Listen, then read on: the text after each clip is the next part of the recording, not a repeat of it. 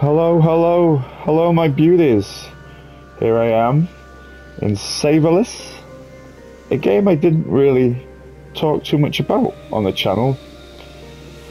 Just finished it now. You can see the completed playthrough in one of the playlists.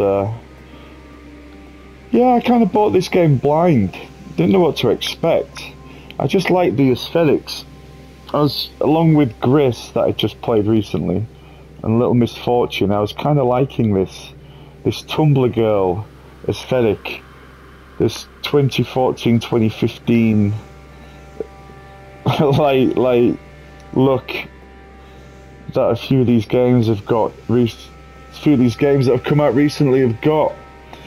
Yeah, not bad at all. But it's done now, along with River City Girls 2. Making space for Stella Blade. I think it's Friday. I'll be playing it when it comes out at midnight, as I always do now, since I've pre-ordered it. Next day though, I fly to England for a week, so I'll only play it for about an hour, and then I'll be off for a week, but at least I can see what it looks like. Really excited about that. And yeah, you might have seen a little bit of a name change. Papa John's Haunted Pizzeria. There's a strategy behind it. First of all, Papa John probably has a really good SEO potential there for people Googling around or YouTubing in. But also, I wanted to move away from like the creepy, gothic, Uncle John's Cabin kind of vibe. I was just feeling a little creepy. I was feeling a little uncomfortable.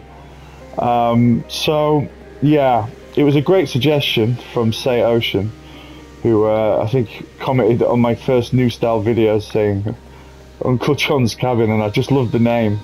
But I'm having a bit of a rebrand, a bit more family friendly, I think. Anyway, so there we go. Just a little start of the week update for you all. Hope everyone's good. Watch out. I'm going to play some Asteros, Curse of the Stars. I'm going to play some of that later. That's quite fun. Enjoying that. And I've got Rise of the Ronin and Doom.